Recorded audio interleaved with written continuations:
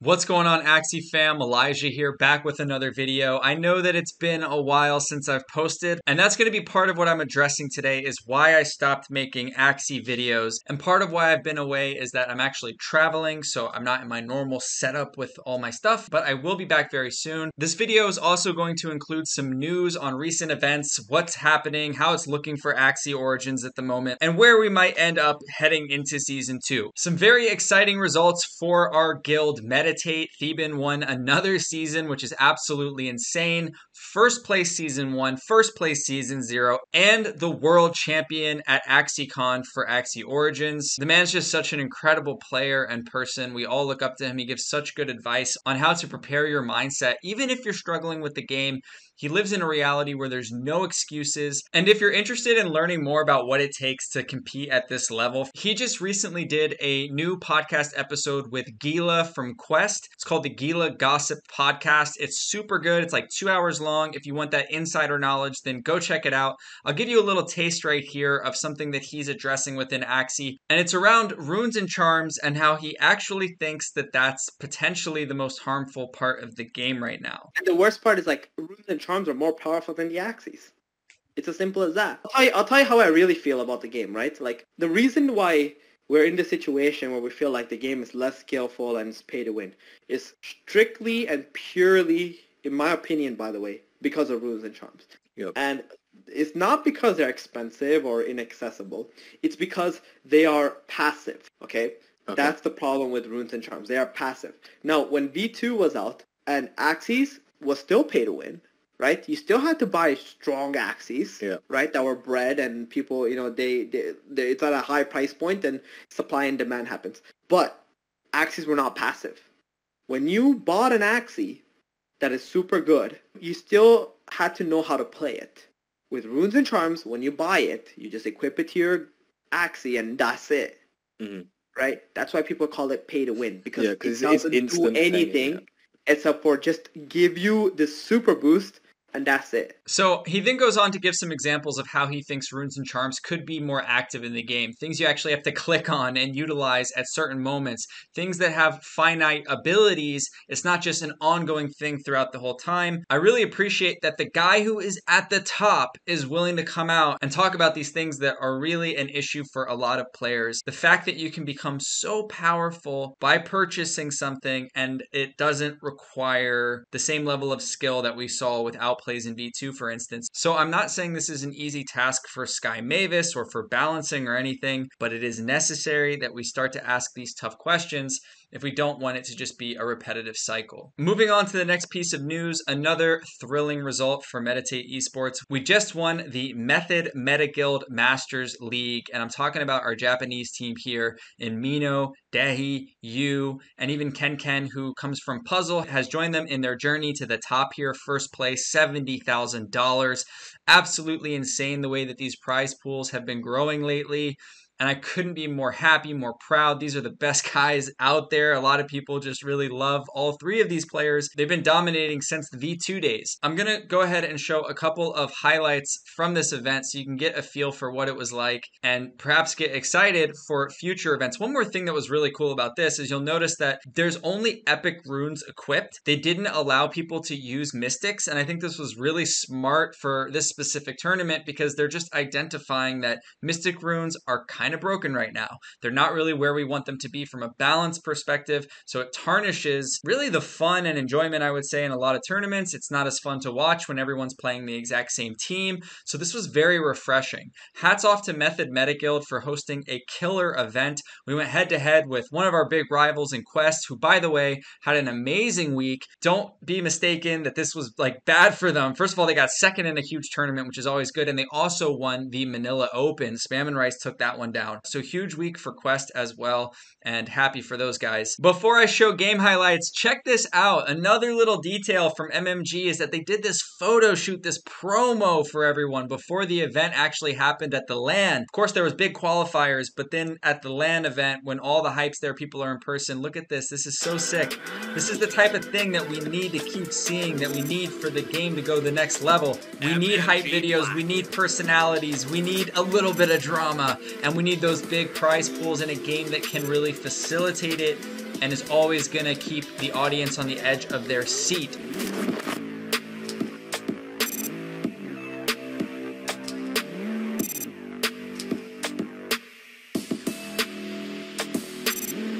Meditate, featuring puzzle. So from there, we had some really heated action. All of these amazing teams competed down to the wire, and we ended up in a finals against Quest. Now, we came up from the losers bracket after first getting swept by them in the winners bracket. And if Meditate was to beat Quest, then we'd have to run it back because we came back from the losers bracket. So this is the final game of the first time going at it. And if we lose here, it's over. If we win, we run it back. Let's see what happened. Valley gonna steal this game from you. Here we go. Irwin comes in. Is this enough risky fish damage? It's enough! It's enough! It's enough! Unbelievable! Unbelievable! Right there! So we then had to run it back, and riding off that momentum took a 2-0 lead on the second go of it. It's Dehi versus Meat Value in an absolutely insane game. Meat Value is playing this sustain comp with tons of shield. Dehi's running AoE, and here's the final moments. Damage out that opponent, but looks like this is gonna be it. And That's this gonna is be it! There is history! of the match! This is history! Redemption story for Meditate Ninja! And we can see some emotions here from Dehi, from Nino. These guys work so hard. It's such a privilege having them on the team. Chief and Ruthless Reg, they killed the casting. So fun to watch. I think the entire community just had so much fun watching this event. And absolutely crushing it, taking home the grand prize of $70,000. So that was that, and big celebrations all around. If you guys are missing out on this action, I mean, you got to tune into these huge events. You got to watch these top players. I mean, this is what's going to take your game to the next level, is seeing what they do in these most difficult moments and situations. How are they thinking about the game? 70 grand. Like, we come from a time where V2, you would win maybe, I don't know, $1,000 up top for first way back in the day. Or if it was a big event, maybe 2 or 3 grand. We're just not there anymore. We have blown that out of the water. The prize pools are here. The hype is here. We just need the game to be, you know, at that level as well, which I think we're going to get to. And we saw that in this event. Given the format, it was a lot more rich in its balance and diversity, and that was really, really fun to watch. So this is going to lead me into my final point for the video, and why I decided to make this was to give, you know, an update and also explain where I've been at. So it's been about a month since my last YouTube video, and if you know anything about me, I basically have posted once a week for roughly the past 2 years, and I don't really miss that ever. At most, maybe I take a week or 2 off, but this is the longest stretch I've gone without one. And my last video was about buying Endless Anger and creating a beast composition, just like everybody else on the leaderboard. And if we touch back on the leaderboard,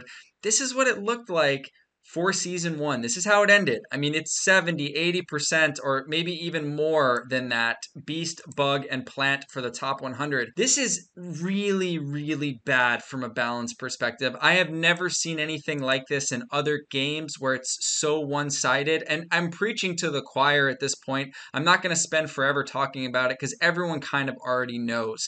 However, it's worth addressing one last time as we're in the off season, and I also appreciate everyone addressing concerns on Twitter, because we do have to be vocal and make sure that the team listens to the player experience, right? So we need to make sure that we're giving constructive feedback. And basically, this is why I stopped. You know, I love making content. I love sharing new information, but when all the information is exactly the same, what am I going to do? Just make videos on the beast bug build and, you know, the few different ways that you can play it over and over? That's not really what I'm interested in. As you know, I have so much faith in Axie and Sky Mavis. I'm not done making content or done completely making Axie videos, but I did stop for some time. I can't wait to see the announcements, the balance changes. I don't expect them to be perfect, but I do think that we'll continue heading in a positive direction and hopefully have, you know, a shorter season. I think 60 days was exhausting for everybody and things got extremely stale by the end of it. The one big problem with Rage was that, just from a statistics standpoint, it was overwhelmingly strong in its base stats. The amount of damage it could do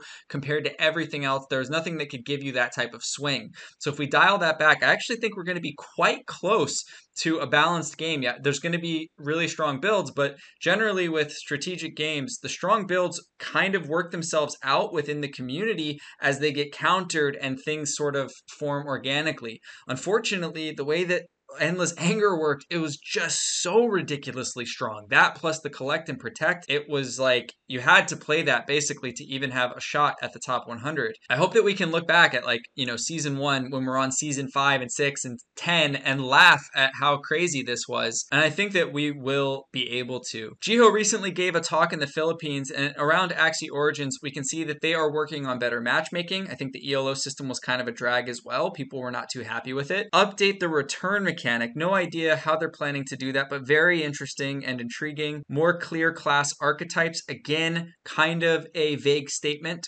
Very interested to see how they deliver there. And lastly, and probably most exciting, is new mechanic, Energy Burst. What this tells me is that they are working hard at delivering on the things that we want, which is new styles of gameplay that, from the sound of it, are going to give you more opportunities from an execution standpoint in the game. Not just like deck building, not just buying expensive runes and charms and getting this huge insane boost, but how do you actually outthink your opponent? This is something that, you know, V2 was built on and Origins has been lacking in. There's actually one more slide here where you can see they're thinking about more energy and cards in hand. That's another V2 component that I think if they do properly could be really fun for Origins. And then we've got the balancing sheet and a Blood Moon tweak. So all in all, I'm very happy to see this on a list of concerns that they're addressing. We got more esports on the way, which of course we're all hyped on. Attention Magnet. Interesting they say that because we really haven't marketed Axie Infinity yet. We've been waiting for Origins, we've been waiting for new developments, and now that we're here, I think we're getting closer and closer. It's not like Sky Mavis doesn't have the money to fund a huge marketing campaign, and when they do that, I think they'll do a great job, and I think that we'll get millions of eyeballs on the game, and when it's ready, it's going to be amazing. We just have to hang on tight, focus on what we can control, have as much fun as we can. Don't overspend, guys. Everything, it's basically like we're still in alpha. Everything's so freaking new. Runes and charms are going to expire at the end of each season. At least that's how it's been so far. So I know it's tempting to just want to be at the top, but if it's outside of your means, be patient because I think there'll be more opportunities to fairly compete within a reasonable price range in the future. So leave comments below. Let me know what you guys think about where we're at within Origins, about these big esports tournaments. Have you been having fun watching them? Are you competing? And what are you looking forward to the most within the Axie Infinity universe and Origins universe? So that's my update. I look forward to getting back on my once a week schedule. I've also been traveling, so I'm not at home, but I will be back soon to continue with the content. I love you guys. I'll catch you in the next video. Peace.